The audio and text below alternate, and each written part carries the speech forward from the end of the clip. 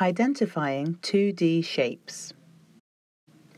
Did you know 2D stands for two-dimensional? 2D shapes are flat, and you can draw a 2D shape on a piece of paper.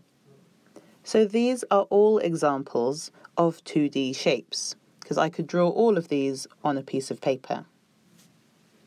Now, there are two words that you'll need to know when describing a 2D shape: sides and corners.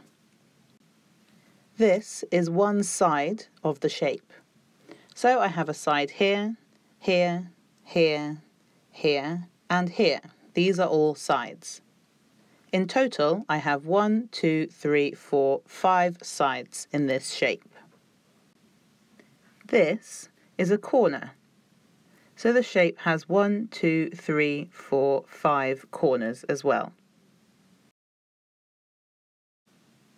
Here are some 2D shapes whose names you should know.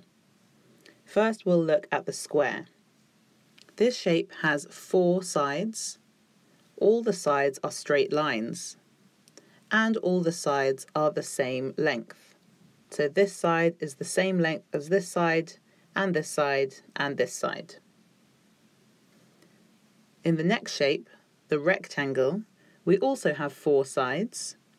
And again, all of those sides are straight lines. But this time they're not all the same length. You can see that this side is shorter than this side.